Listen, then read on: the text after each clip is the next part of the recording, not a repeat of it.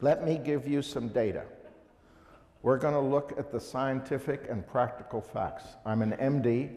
I practice in Houston, Texas. I specialize in clinical immunotoxicology, how toxins affect the human body, and in particular, how toxins affect the immune system.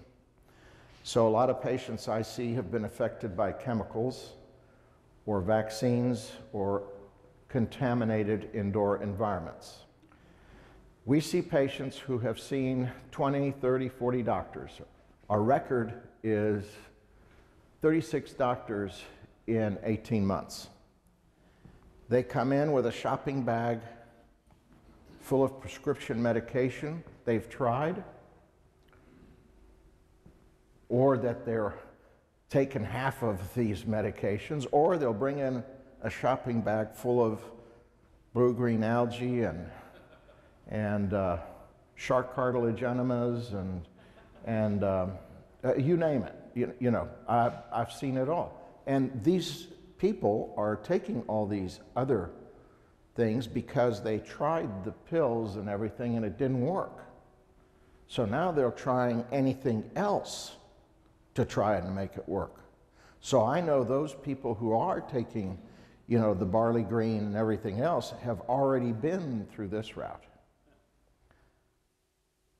So let's talk about how it was a long time ago.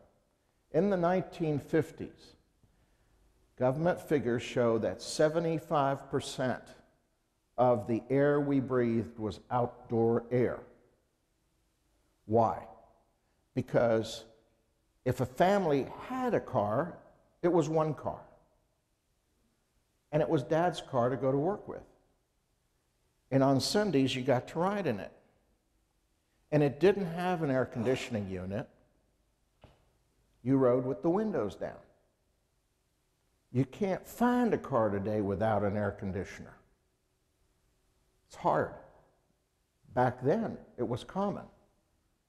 Today, 94% of the air we breathe is indoor air. 94%.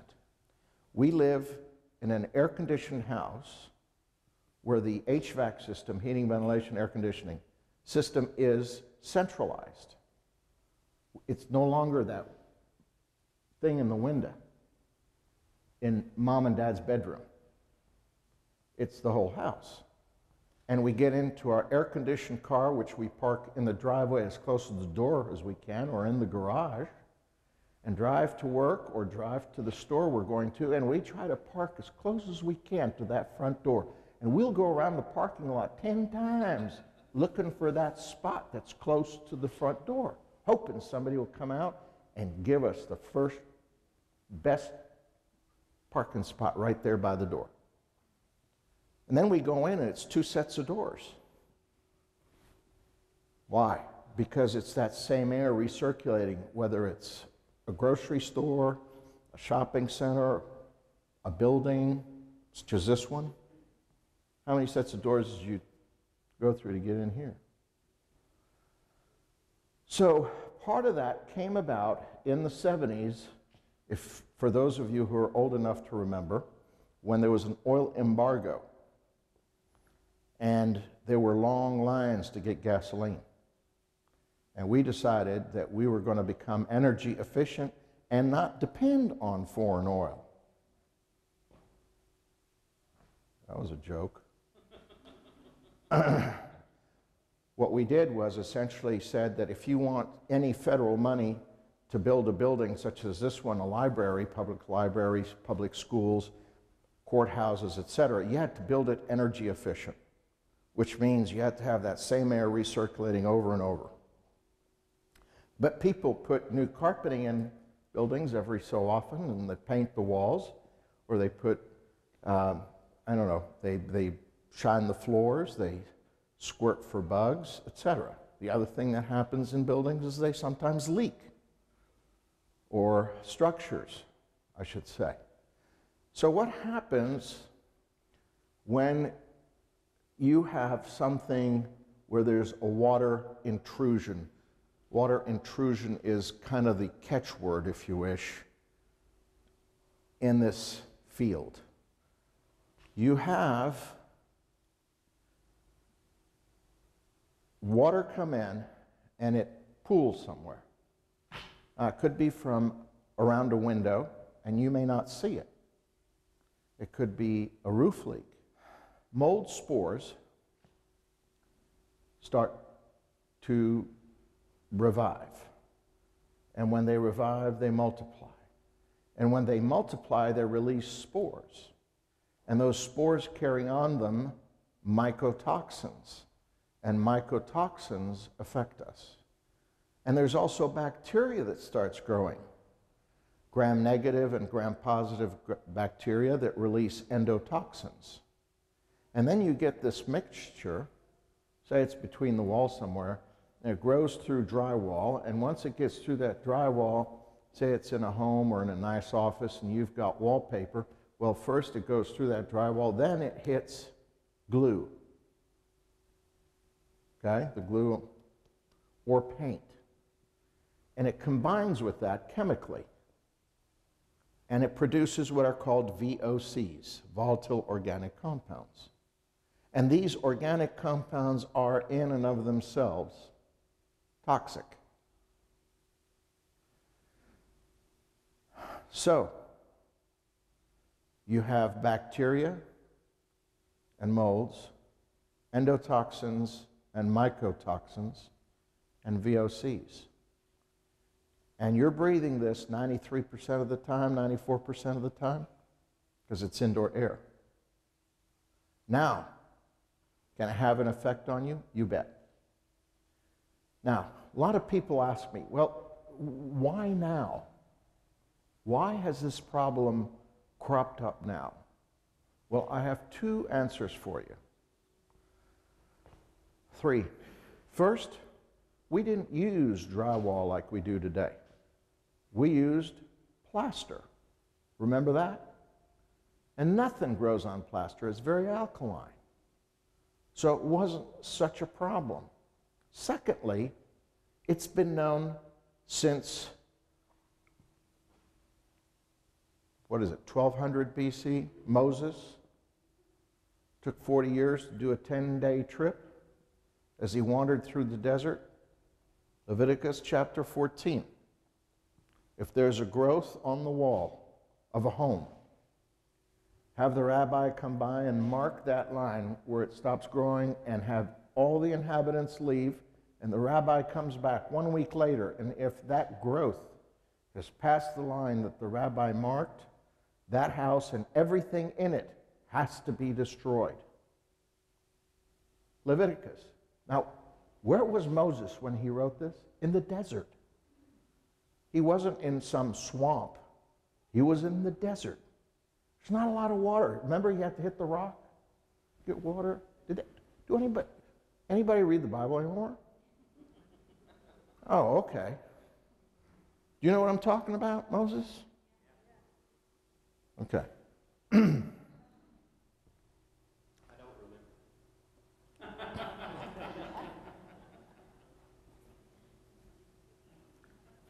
You're probably wondering how many animals he put on the ark.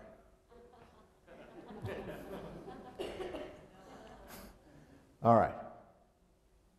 The third thing is, when I wanted to look up something 30 years ago, 20 years ago, 40 years ago, when I was growing up, whatever, I had to go to the library, but only when it was open. And I had to open one of those little drawers. Remember the little drawers you open? You had these little file cards that you had to go through and go through all this rigmarole. Now, I can get to anything I want sitting in my pajamas with a cup of coffee at 2 a.m. in the morning and Google it. And people are doing that. So the information is much more available than it was. Lastly, I'm going to show you that this information that I'm talking to you about, molds, mycotoxins, etc., has been around in medicine and science for 20, 30 years. I'm going to show it to you. It's not something new. It is not unknown factor. These are medical, peer-reviewed medical journals from all areas of medicine. So, are you still with me? All right.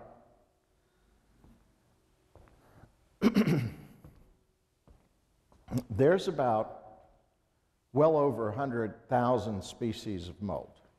Mold grows everywhere and grows on anything. It'll grow on concrete. It'll grow on anything dry or wet. They're having a problem with it in the Middle East because it grows on jet fuel. So the other thing is, when they start to grow, they multiply very fast. Think of this. Think your bedroom. I'm assuming everybody's got a bedroom that's here. Okay.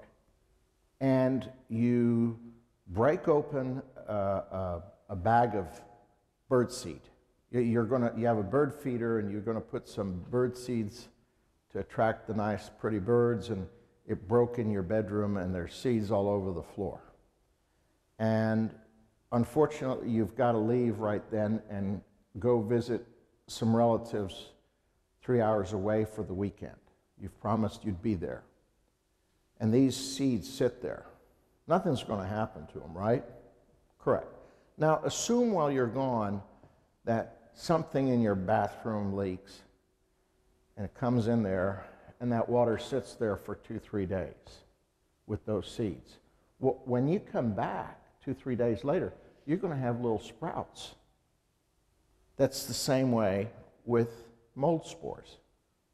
They sit and do nothing until you get them wet. Then they sprout, so to speak. They don't sprout, they sporulate. But so when they sprout, they multiply very rapidly and release spores. So let me take you on a little bit of a journey here.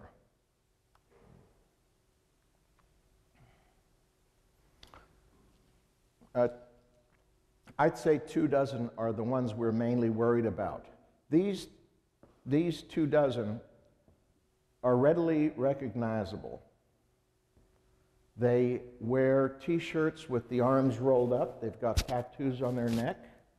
They've got rings in their nose and in their eyebrows and all kinds of mean, nasty places that you and I would not think of putting a ring. But they're all bad. Now, I get a lot of questions, well, isn't black mold dangerous? Folks, mold comes in every color you can think of. And none of them are good. Do you ask, a color on a cancer? Well, what color is this cancer? Because I know if it's this color, it's bad. No, they're all bad. No one wants cancer. Same way with molds. They have all kinds of colors. They're used in biological warfare. We used it in Southeast Asia, Vietnam conflict, Cambodia, Laos, Vietnam. We flew 400 sorties, and it was called yellow rain. And it is estimated by the military that it caused 10,000 dead.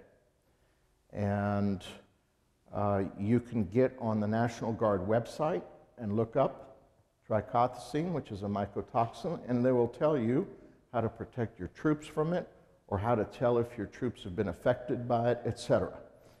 Saddam Hussein used it against the Iranians and the Kurds in the 1980s, and in the first Gulf War, sent a couple of Scud missiles over to Israel with some of these in the warhead. So it's been used in biological warfare. Here's the 24 to 48 hours that we talked about. So, as I've explained to you, it's kind of like this. Molds in and of themselves, if all you're getting are the spores, yes, you'll get a little bit of asthma, maybe, some sort of allergy type reaction. Mycotoxins are like a bullet with molds as the gun. Okay, because mycotoxins are much worse. Do you remember the old Superman movies? I've always wondered about this. Superman would stand there with his hands on his hips, and somebody would shoot him, some bad guy would shoot him in the chest, and the bullets would bounce off, and the bad guy would run out of bullets, and then he'd throw the gun at Superman, and he'd duck. Why would he duck?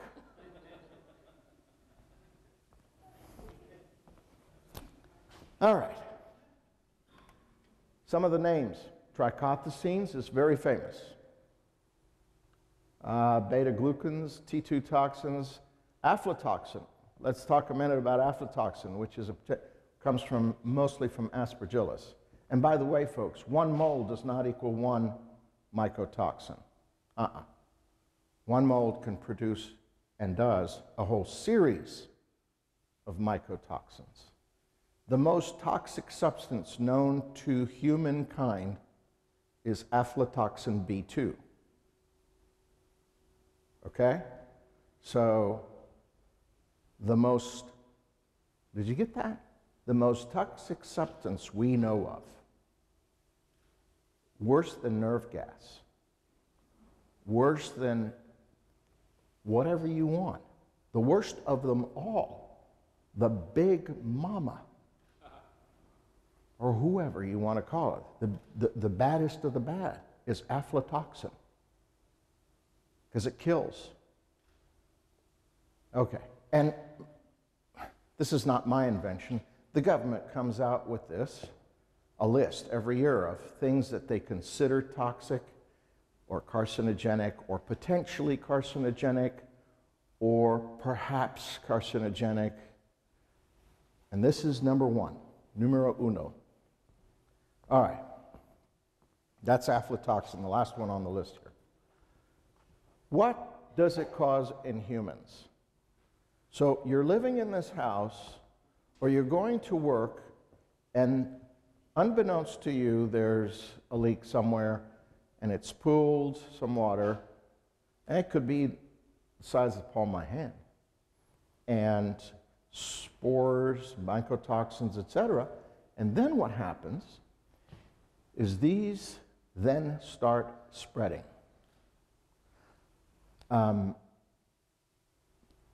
In my lectures that I've given throughout the country and in other countries, I've talked to people who went back into a building after it was shut because of indoor contaminated environment, molds.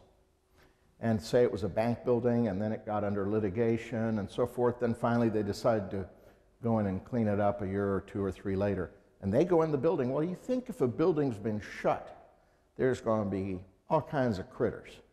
You know, ants and spiders and cockroaches and, yeah, who knows? All kinds of things flying around, floating around, flies, who knows?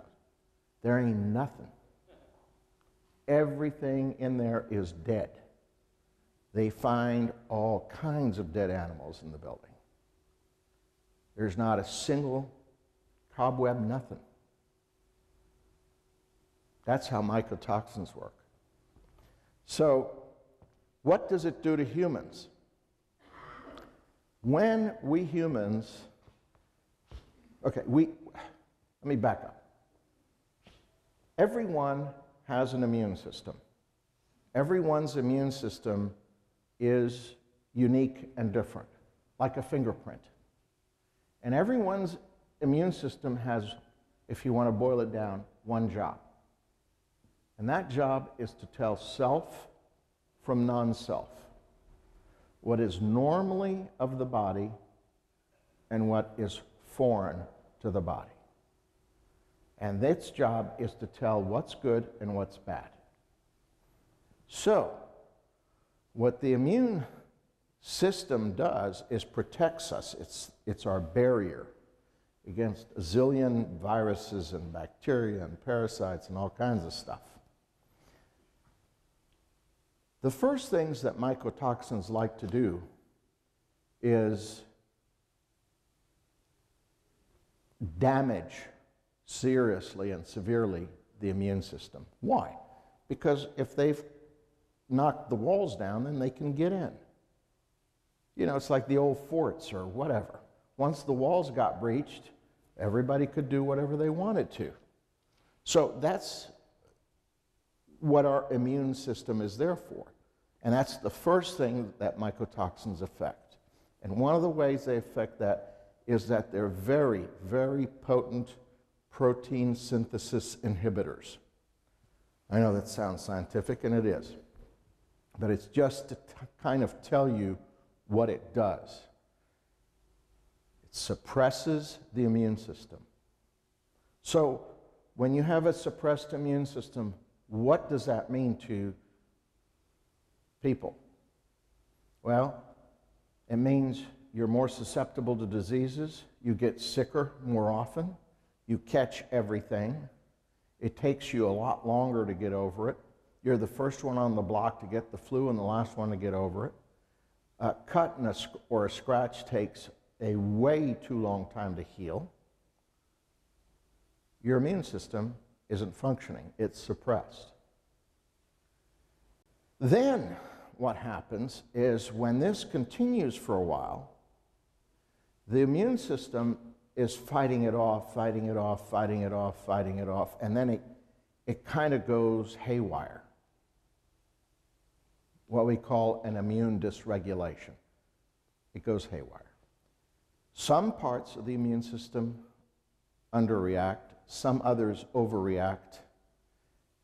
And the underreaction is, again, the getting sick and things taking a long time to heal and catching everything. The second one is you become overly sensitive.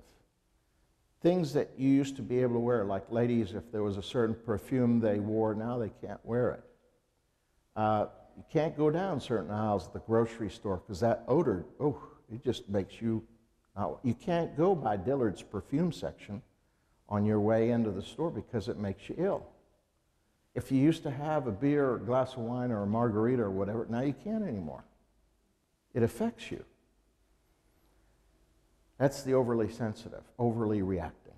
Thirdly, you start developing an autoimmune reaction. What's an autoimmune reaction versus an autoimmune disease?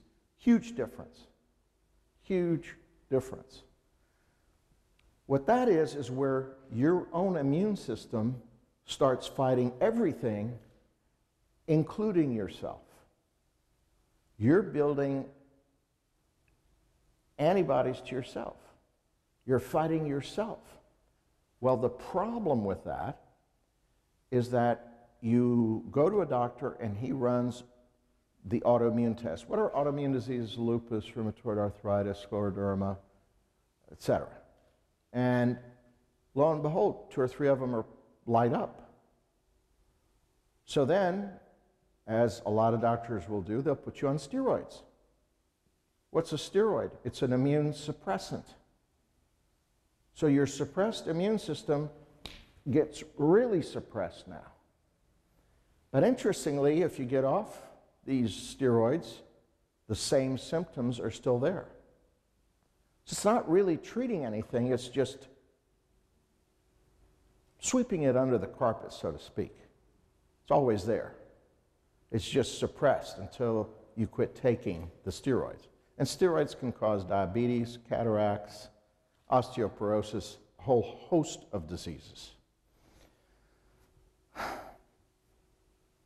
There are some, for instance, there's a heart pill that's well known to cause lupus in about 20% of the people who take it. Now, do you treat the lupus, or do you take that heart pill away and swap it out for a different one? Well, you just swap it out for a different one. That's all. Simple. You don't assume that it's an autoimmune disease. You've got to find out what caused the problem first. Tell you a story of a patient. This guy he was in the marine industry, boats. And he used to weld and paint underwater. Okay? So he did all this stuff and was around all those fumes, chemicals, etc. for like 20 years. Then he came to Texas with his wife and bought an old rundown motel on a lake. It was old and rundown because the lake was the site of a munitions plant before and during World War II, and it was prohibited to swim in that lake until the early 1950s because it was so thick with chemicals, and there were no fish in it. And humans were not allowed to swim in it because it was so polluted. Or not polluted, because we think of pollution as one thing, but it was so toxically, the levels of chemicals were way too high. Well, somebody then built a motel and didn't do anything to it until this guy came along, and he decided to redo the whole motel by himself. Well, there was all kinds of leak. This was one of those old-timey motels where it's a little room. You remember them. And he refurbished it. And then he dredged the front of the lake. I forget how many 100 feet he did, hundreds of feet, by himself. And what is stirring up all that stuff that's down at the bottom? Okay? And then he developed something strange, and forgive me if you've already eaten, it's just your tough luck.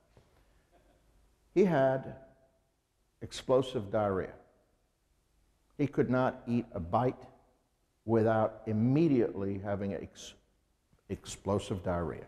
Not only that, but he had stomach cramps and pains that were so severe that his doctors put him on what we call class 2 drugs, which are the most, the strongest drugs we have, and they have a strong potential for developing a habit of taking that. We're talking about, you know, the almost heroin drugs to kill the pain.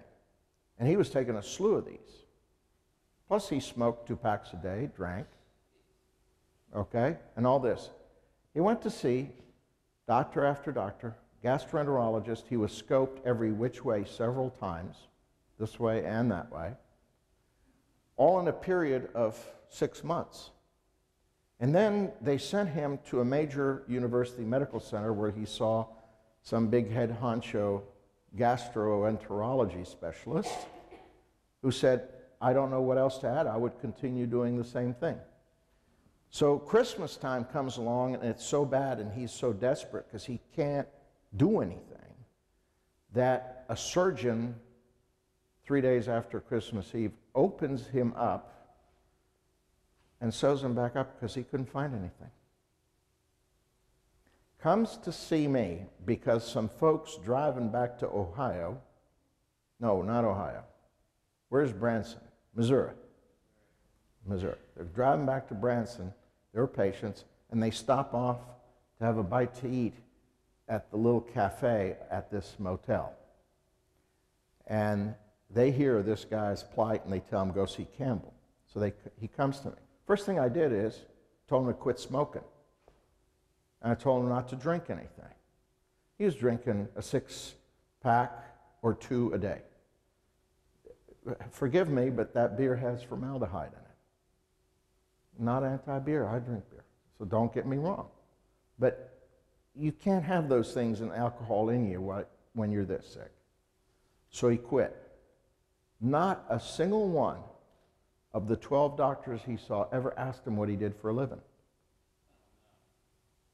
Not a single one. And after 12 doctors, none of them said, quit smoking. All right, that's kind of strange. But this is what we see nowadays. Oh, you have stomach pains? How long you had them? 6 months. Wow, what have you taken for? Oh, I see the list. Okay, Well, have you tried this? Oh, you have. Okay, have you tried that? Yeah, I have that. Have you tried this other? It's a new drug. No, I haven't. Well, take a prescription of that, and let's see how you do. 10 minutes, and it's done. Well, I'm not going to get into the rest of it because he'd been exposed to all kinds of things. And he lit up like a Christmas tree once he was tested. Okay, so when your immune system is affected, what's the first thing you feel? Fatigue. An overwhelming tiredness. You win the lottery, you're too tired to go pick up your money. And if you send your mama to get the money for you, and she says, let's go to Hawaii, you say, let's wait till next week. I'm too tired this week. Maybe I'll feel better next week. And you start reasoning with yourself. You know, I haven't been eating right. I've been worrying about the kids. I need a vacation. I haven't had a vacation in a long time. I'm getting older. Maybe it's my thyroid. Maybe I have hypoglycemia. Maybe I have that fibromyalgia. Maybe I have that chronic fatigue syndrome, and about 80% of our patients come in having at one time or another been diagnosed by some physician as having chronic fatigue syndrome, fibromyalgia, or hypoglycemia. And they leave with none of those diagnoses. But you're too tired. You're too fatigued. You don't want to do anything. The things that used to bring you great pleasure, you're too tired to do. You go to bed and sleep 8, 10 hours or 6 hours, however long you're normal sleeping, and you wake up just as tired as when you went to bed. It's an overwhelming fatigue. It's not laziness. It's not tiredness. Tiredness is when you mow the lawn in August in the middle of the day. You come in, you're tired. Oh, or you went and won the lottery and went shopping for a week in Atlanta. You're tired. But we're talking about fatigue. So that's one of the first symptoms that we have. And these are the areas that molds and mycotoxins, VOCs, affect. It's almost as if it's a pattern, a waterfall effect. Starts with the immune system, goes to the nervous system, respiratory system, and skin. And let me tell you about the nervous system. I don't mean you get nervous, but you do get somewhat depressed. Well, I'm going to get depressed if I don't have any joy in life. And it's been going on for months and months and months, and maybe a year or 2 year or 3 year, and I'm going to see doctor after doctor after doctor who end up telling you it's in your head. And I'm having no fun in life. I don't have any more pleasures. Well, if you're not depressed, there's something wrong with you. So it affects the nervous system, but it also causes a demyelinating type of disorder. These are studies have shown this. And so it gives you MS-like symptoms. And those are, you have numbness, tingling, muscle weakness. You have strange new headaches. You didn't have headaches like this before. Everybody's had a headache, but these are different. A different intensity, they're a different length. They come much more frequently. They're much more severe. So they affect the nervous system. Memory loss is a common thing. You can't remember anything. These folks live with sticky notes everywhere. They might have a discussion with their boss in the morning and not remember having talked to the boss in the afternoon. So it's not like, where'd I put my keys? We all do that. This is a significant short-term memory loss. I can tell you that a lot of people also have confusion. They get lost easily, going to the same place. The phone number of somebody they've called 1,000 times before, all of a sudden now they can't remember that number.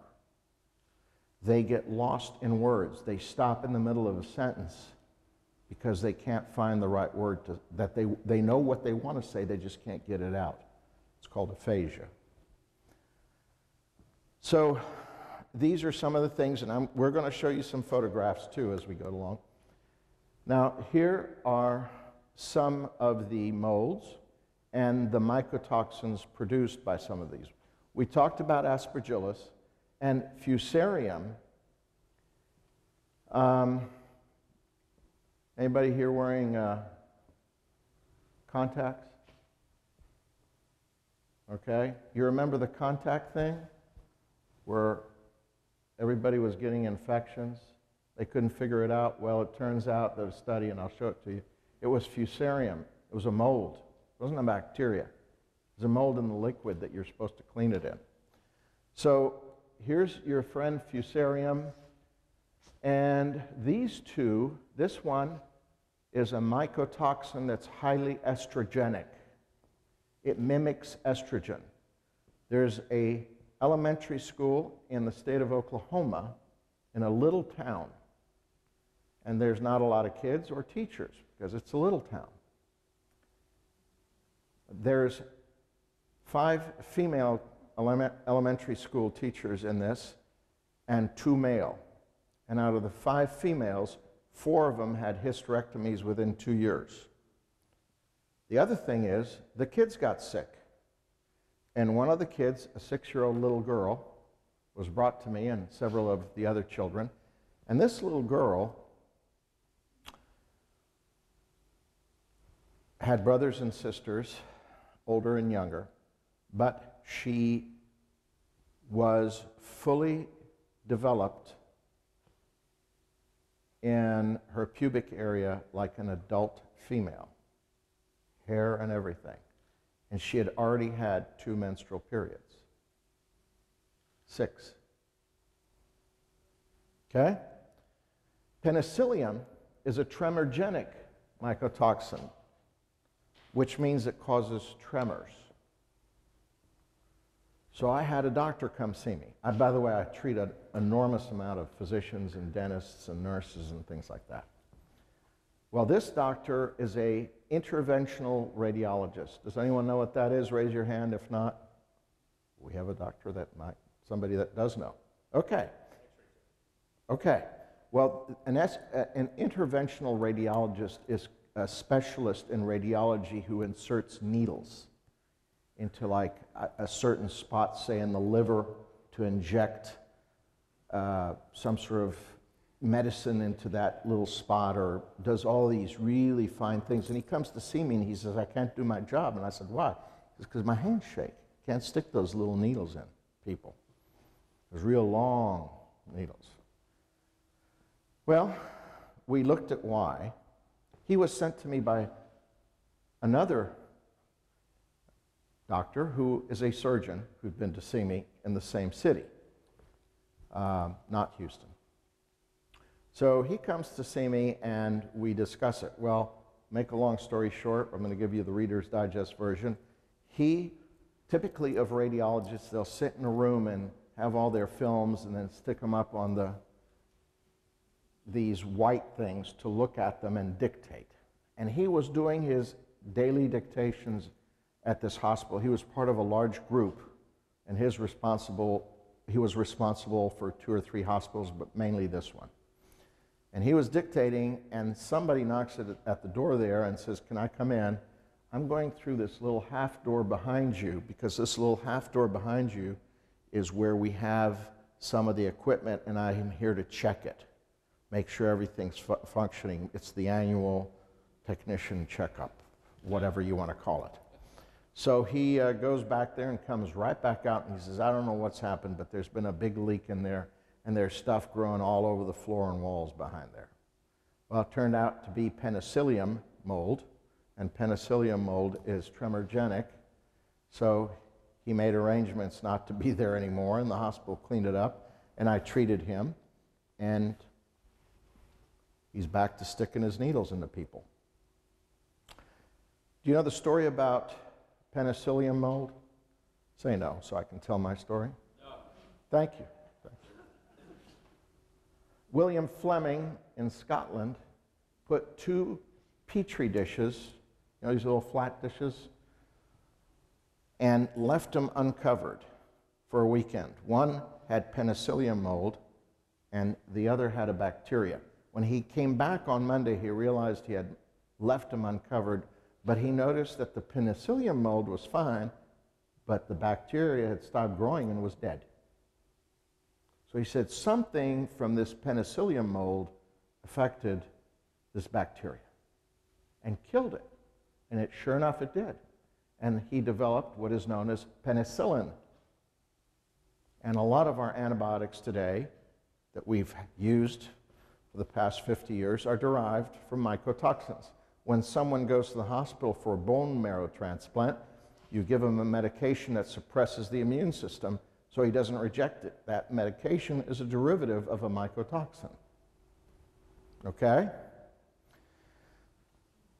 So, have you ever pulled out from your refrigerator, you know, that plastic, that bread in the plastic, you know, it's the heel, and it's been left in there for longer than you'd like to remember, and you look at it and it's got green fuzzies and black spots and yellow things and whatnot. Those are bacteria and molds feeding on that slice of bread. Molds release mycotoxins to kill off the bacteria, so it gets to have the slice of bread for itself and doesn't have to share it. That is the principle behind mycotoxins, why they're produced. They're survival of the fittest kind of thing. Now, Stachybotrys and trichothecene. You're going to hear a little more about trichothecene in about half a minute. But Stachybotrys was shown by Dr. Strauss of Texas Tech University last year in March at a conference held that I sponsored in the Houston area. He did a study on Stachybotrys, and the thing that people have said all the time, well, you can't measure mycotoxins, number one. Second, mycotoxins aren't produced right away. And his study showed, A, it produces trichothecenes immediately, and second, he has a method for measuring the trichothecene in the room. And he did a very beautiful study on that. Okay, how bad are they?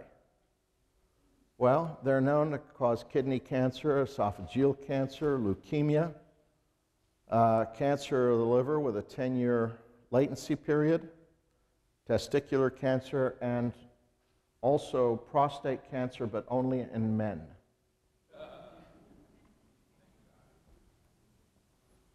I wanted to make sure you're still awake.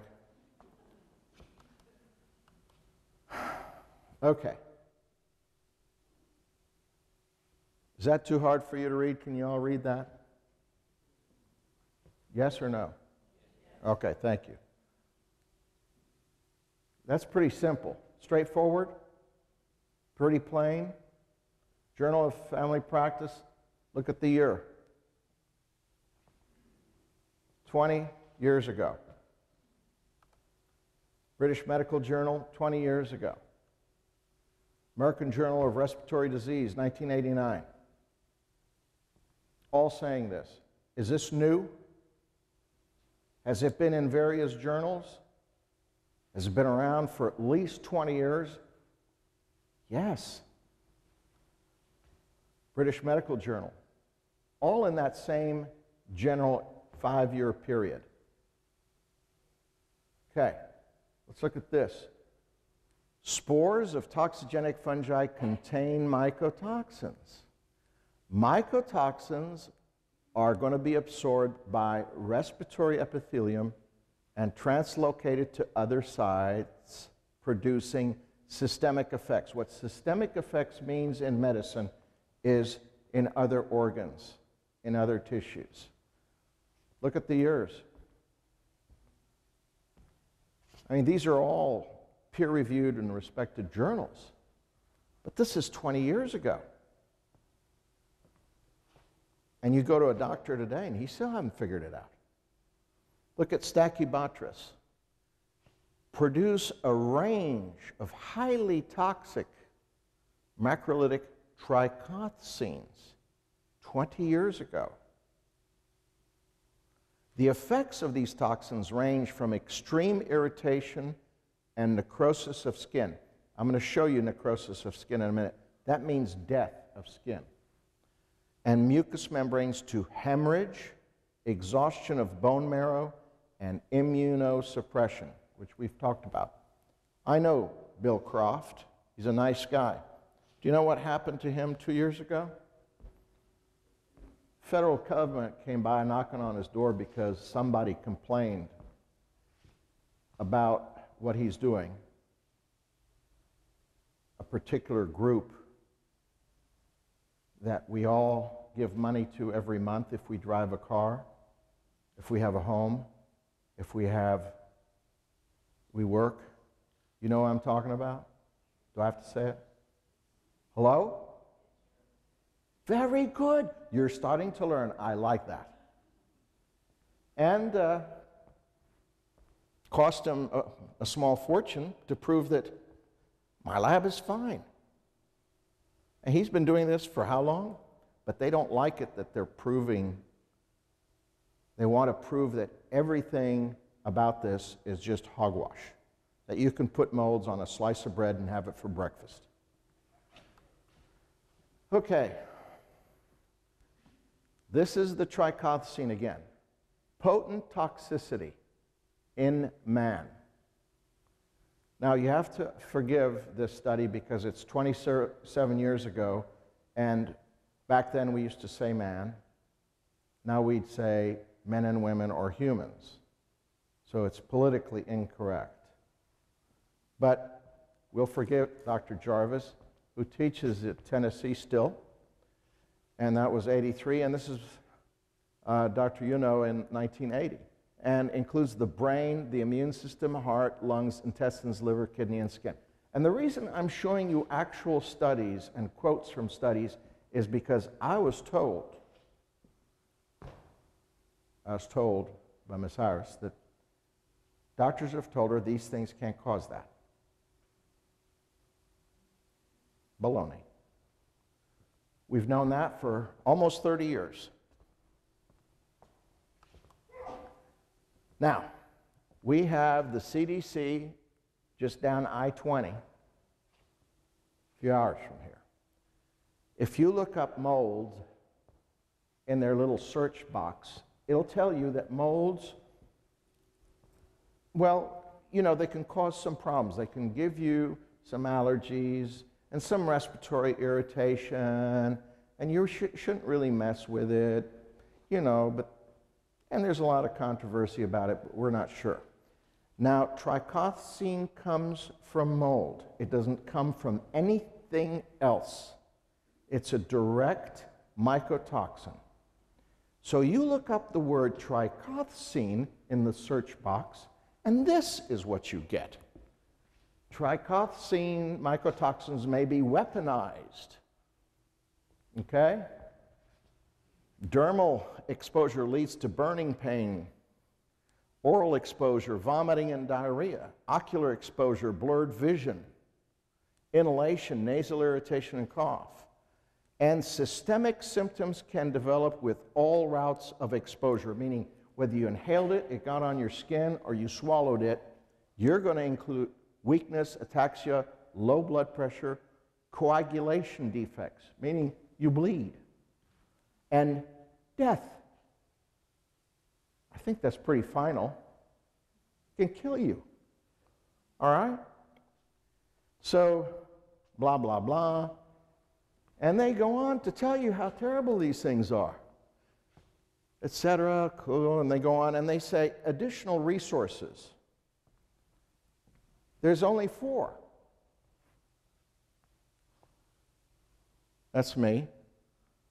Here's Dr. Vajdani. Here's Thrasher. How can they say on one part of their website that it's just a little problem, and the next, on the same people are saying it causes death? It can cause death.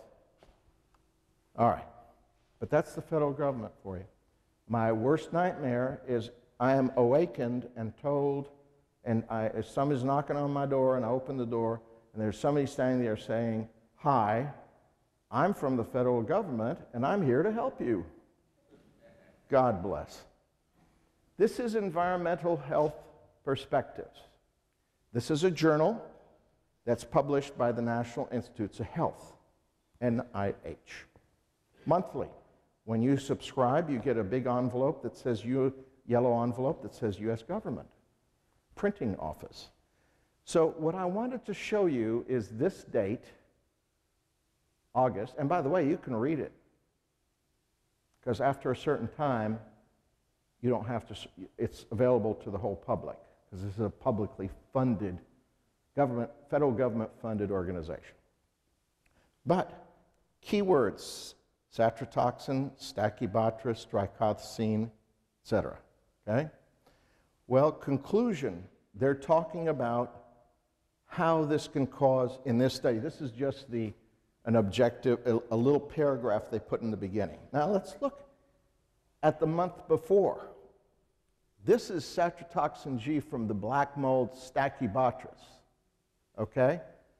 You don't have to read all this, but look at this. These findings suggest that neurotoxicity, which means brain, spinal cord, and nerves, and inflammation within the nose and brain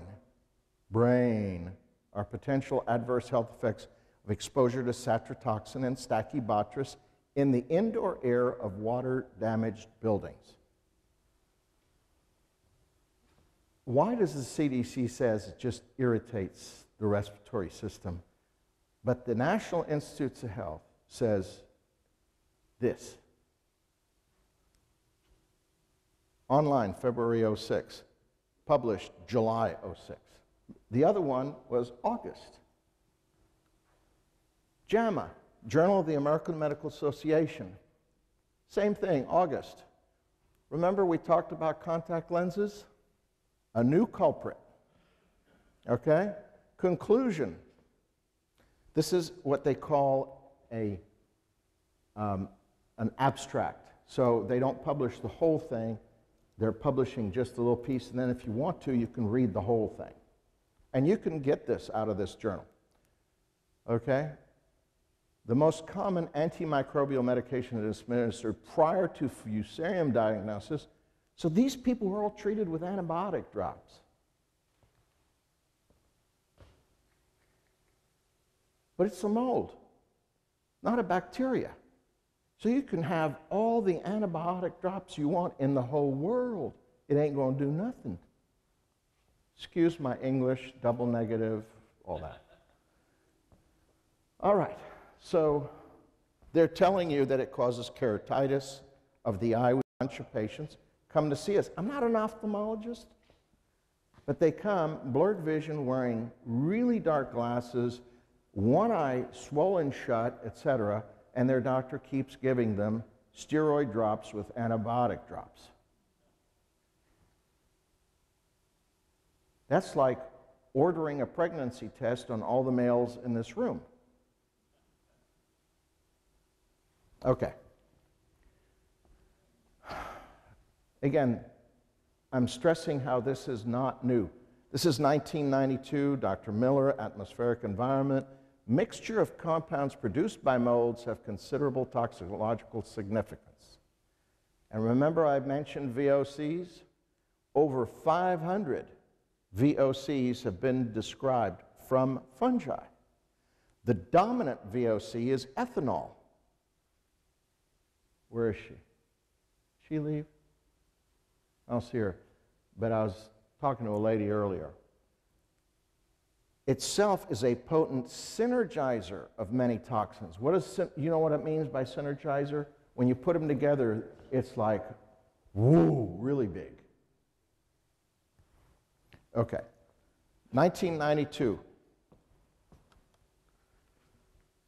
Okay, follow me through these next 3 slides. I'm just going to point out some things and then show you.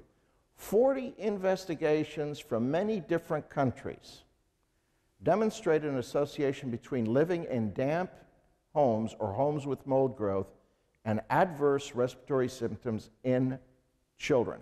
What are the symptoms? Fatigue, headache, symptoms from the central nervous system.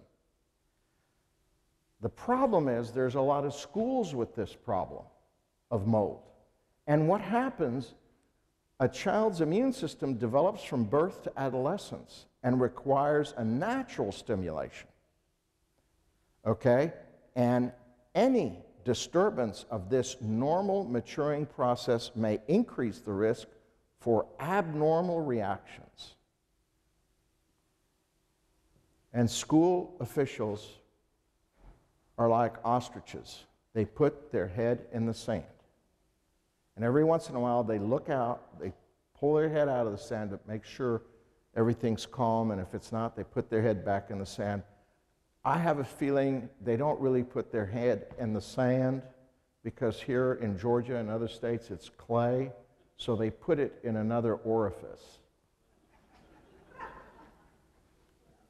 A handier one for them and larger. Okay, symptoms reported, blah, blah, blah. Look at this. Nosebleed and hemoptysis, coughing up blood. Okay? That's not irritation.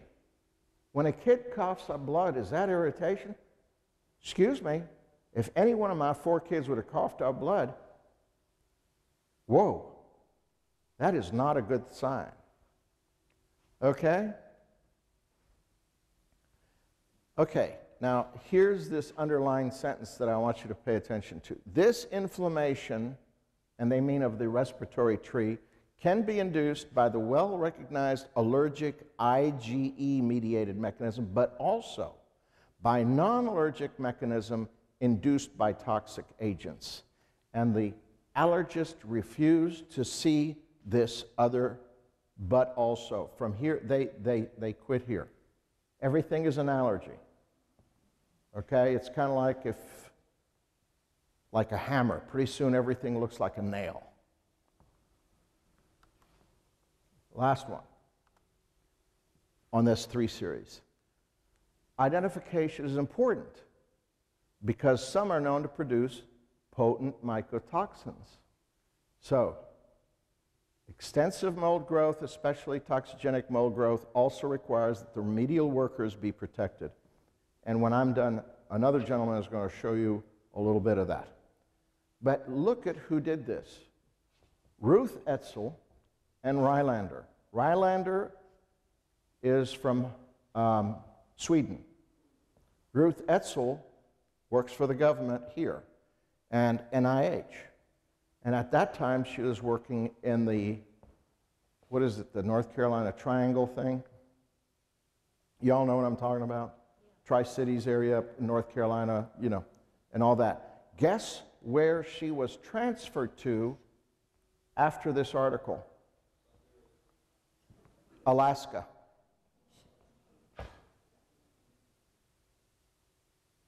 It was inconvenient truth.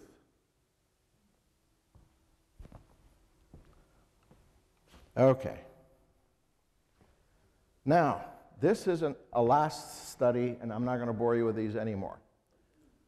This is guidelines, okay? And contractors and other professionals who respond to mold and moisture in commercial buildings and schools may want to follow these guidelines. Look at this: roof leaks, landscaping or gutters, combustion appliances, delayed maintenance, insufficient maintenance, okay? Problems in schools and large buildings, portable classrooms, temporary structures, all these have issues. Then they tell you what? And this is the United States EPA. And this was in the year 2000, 7 years ago. So anyone who says there are no government guidelines, you can tell them to go suck a large egg, ostrich preferably. Do not touch it, or anything that looks like it with your bare hands. Do not get mold or mold spores in your eyes. Do not breathe these things. Consult personal protective equipment and containment guidelines. What they're saying here is wear, you know, the whole suits and everything else before you touch it or inhale it. Don't get near it.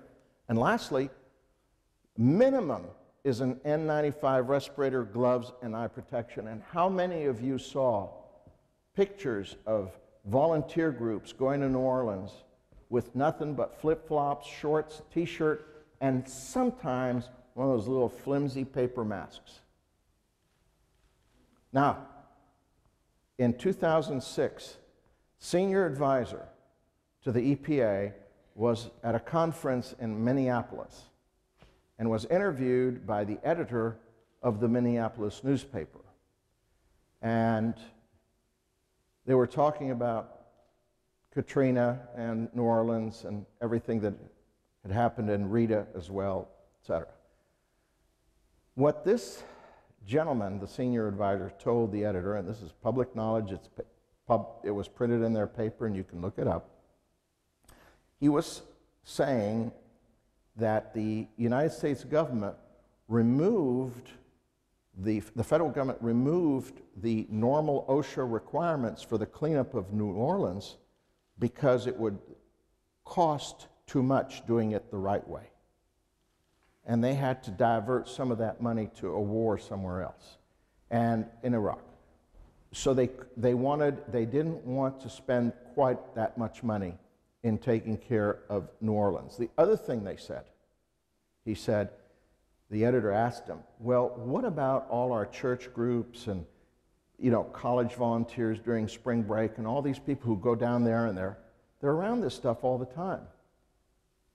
This senior advisor said, expect a lot of cancers in 10 to 15 years.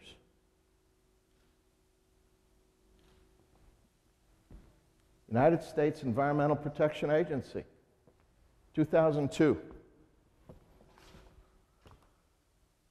Here's the Academy of Pediatrics.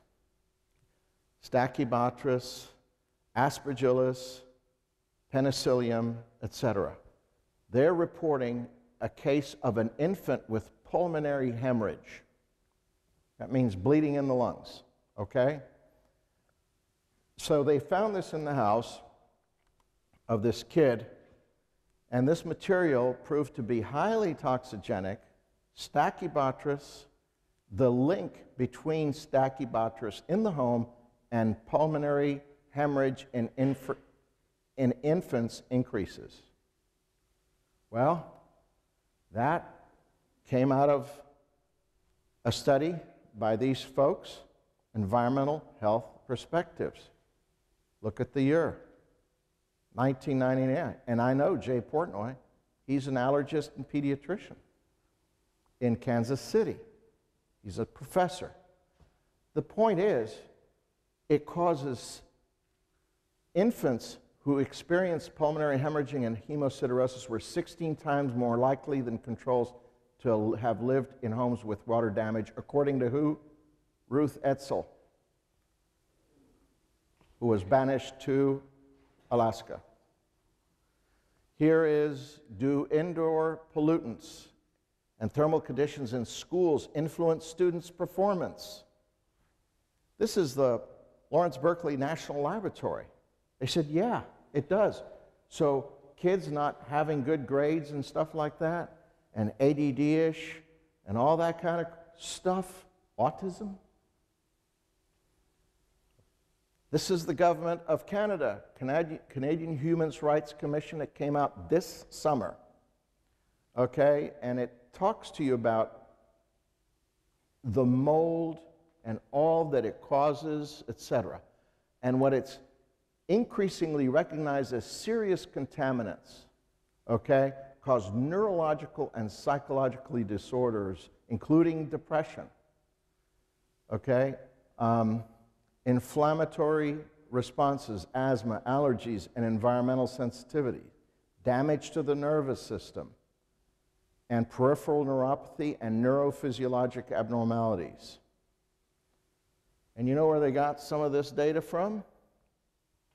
The studies we did at our center. This is straight out of the federal government, and here's Dr. Strauss. So these are things that other countries are paying attention to. And here's some of those symptoms that I've mentioned to you.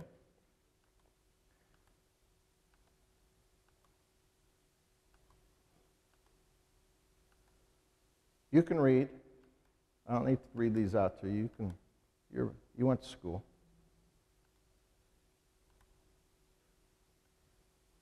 Actually, pets can get sick too. Veterinarians know a lot about these disorders.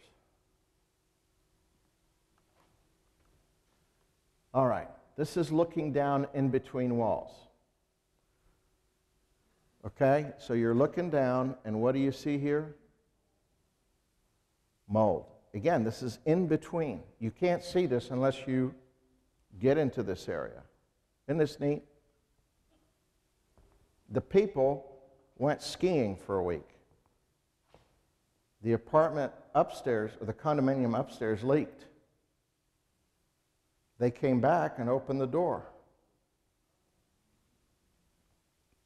See how it's come down, and it's wonderful. This is on the table. This is on their clothes. These are not salvageable, by the way. See how it's on the walls? And you can tell by the date this is not Katrina. This is insulation. And you remember how you should change those filters regularly? This is a patient of mine. This was her first visit, and this is a penny. I'm sorry the quality of the picture is kind of grainy, but we didn't have the necessary pixels back then. This is the wound. Val, is that a penny or a quarter? Penny, thank you. Because there's another one here that has. These are all over. These are on her legs, her arms, her abdomen, and her breasts.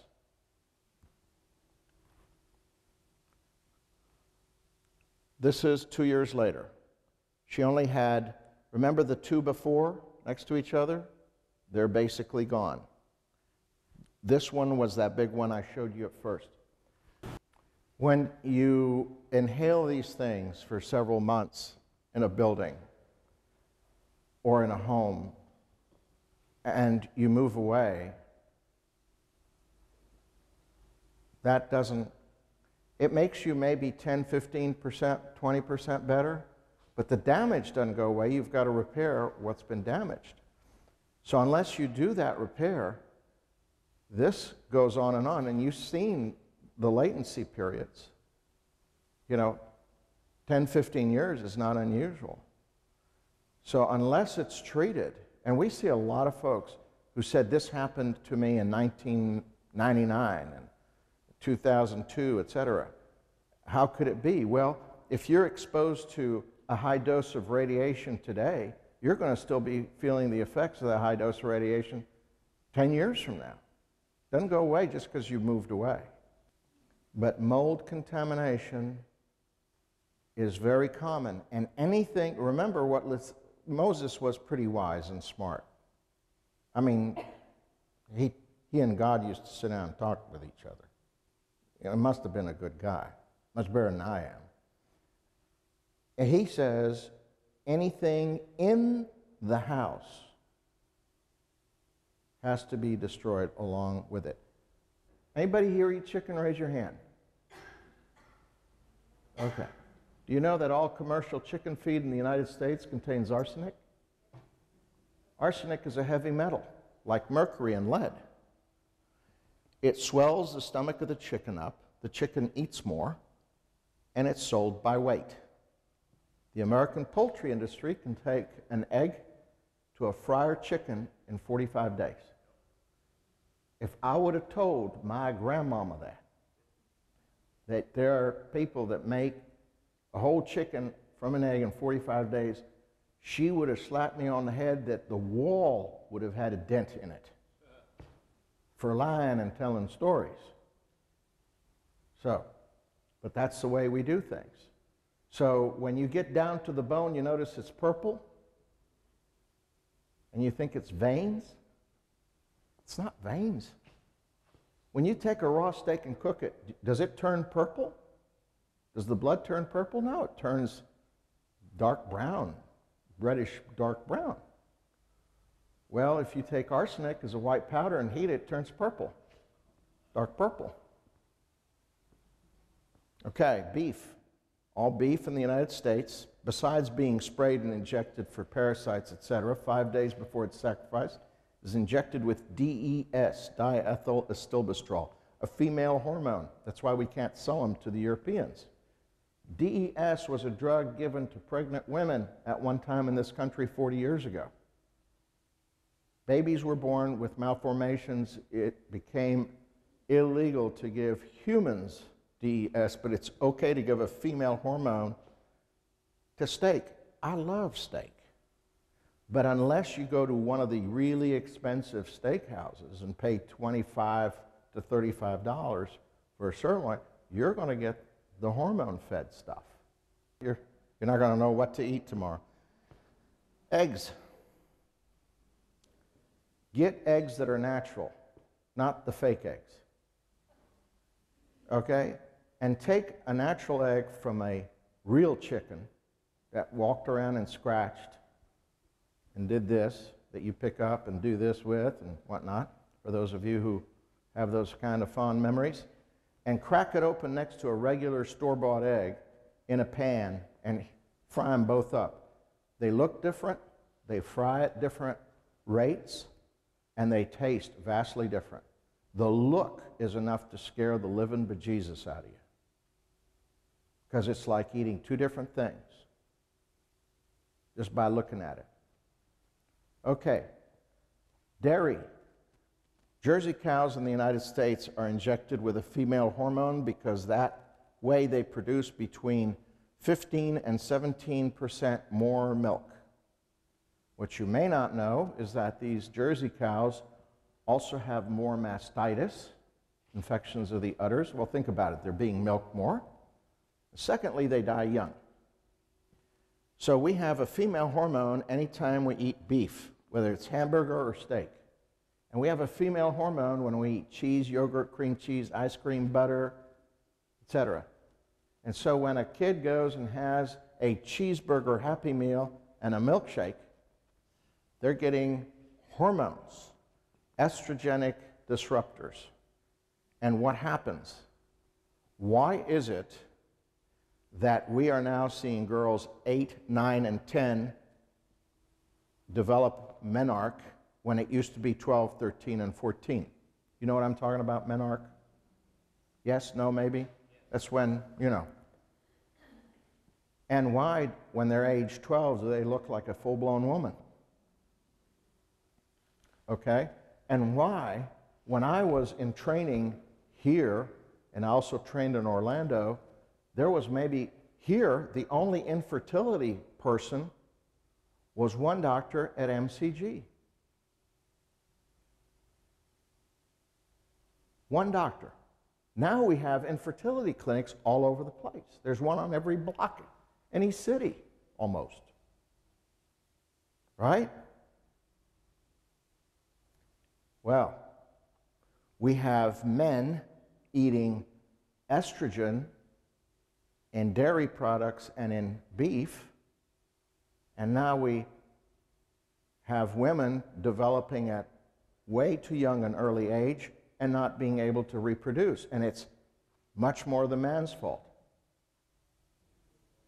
Think of it. If you're given estrogen, how much are you going to produce? Not much as a guy. It's going to be abnormal. Second of all, we have an increasing rate of breast cancer. Why? We have better ways to detect it. There are regular screenings, but the percent and rate is increasing. So it's not because there's more people. It's because it is increasing. And why is it that of all the men in this room, it's a question of when are we going to develop prostate cancer, not if?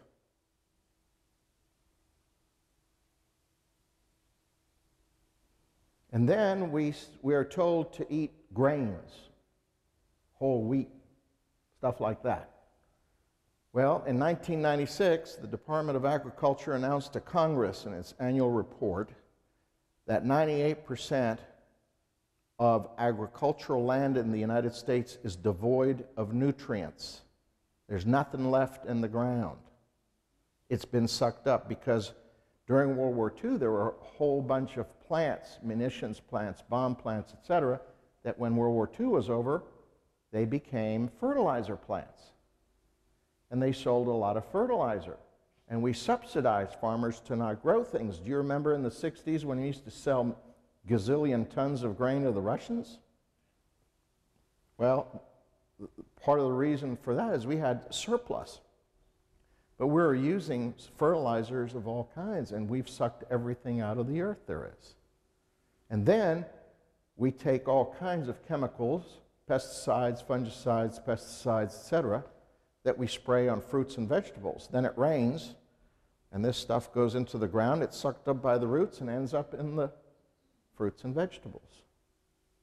The average amount in a fruit or vegetable bought at a regular grocery store is 12 chemicals per fruit or vegetable in the United States, of which 20% are known carcinogens. When people say yeast, there was a book written by Bob Crook, was his name, a long time ago in '86. I know Bob. He's pretty much retired now. But at that time, he wrote the yeast connection. And it was ahead of its time, but it's behind the time now because it's more than 20 years old, and yeast is mold. You're talking about usually candida, but there's a lot of species of candida, and you've got to look at what species you're talking about, because candida can cause meningitis and pneumonia and can kill you. So it's not yeast only. Now, the way women know yeast is when they take an antibiotic and they get a yeast overgrowth, vaginally speaking. But in general, that's a candida species. But the other kinds can be quite bad. Yeast diets, that's all they are. They don't take, and there's a lot of doctors that believe in that and use nystatin to take care of that and so on and so forth. But what you do then is you disturb the gastrointestinal lining of its normal bacteria and bacterial balance. Let me explain for you for just a moment, and then I really need to let the other speaker come. For thousands of generations before us, we ate fruit only in season, vegetable only in season. Bread was a staple. It was ground up and made. We ate meat only on certain super special occasions, okay? We ate a lot of dairy products, whether it was dairy or butter or milk or yogurt, which was quite common back for thousands of generations back. And these were from anything from sheep to cows to goats to yaks to camels, anything giving milk. In the last 2 generations, and by the way, none of your ancestors ever had an antibiotic. And antibiotics kill all bacteria, good and bad. They do not discriminate. They kill them all. It's like an A-bomb.